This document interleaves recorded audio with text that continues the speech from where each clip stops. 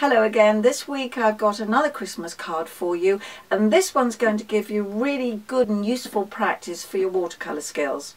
It's very simple, but you want to make sure that everything's kept damp as you're painting. So you put the initial wash on, then you're going to drop in the colour for the trees and they're going to slightly spread out and give a soft effect. A little bit of shadow underneath, and then get right in there with making the moon. Let me show you how it works.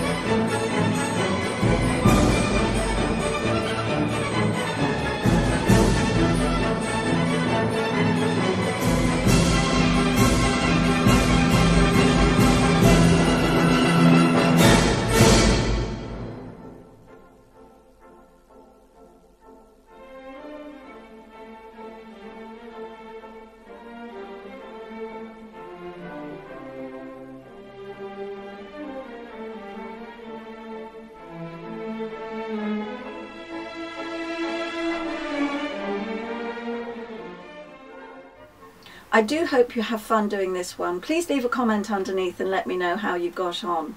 Please like and subscribe, and I'll see you next time.